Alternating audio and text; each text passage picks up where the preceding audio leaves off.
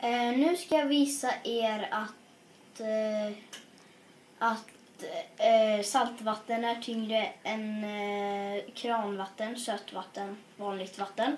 Och för att det ska bli tydligare så har jag hällt röd karamellfärg i kranvattnet, eller sötvattnet eller vad man säger. Och sen det andra är, salt i. Och då har jag ju blandat det och sen så blir det klart. Så jag har ett till glas här. Så ska jag först hälla upp saltvattnet. Och det spiller lite så. Och sen tar i sötvattnet här. Sen så kan man ta en sked.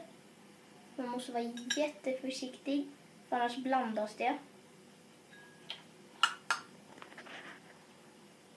Om det blandas så syns ingenting. Det här kommer ta ett år. Känns det så.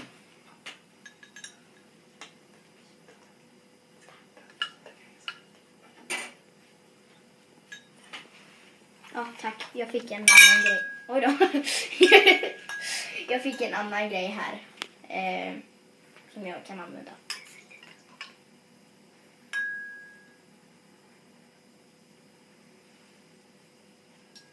Och det röda då. Eller det blir lite rosa. Men alltså det röda vattnet, alltså sötvattnet, lägger sig över. Om vi får lite bra ljus här. Så där, längst nere är det genomskinligt.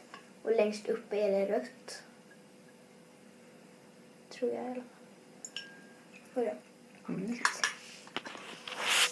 Ja.